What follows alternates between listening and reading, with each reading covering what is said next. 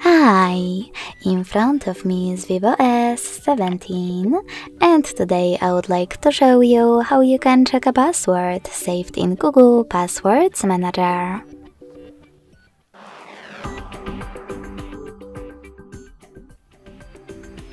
Begin by going into Devices Settings and scrolling down to access Google section. Now tap on Autofill, Autofill with Google, and Google Password Manager. Following that, just tap on one of your passwords that you wish to check and enter your current login method. Then click on this eye icon next to your password to make it visible.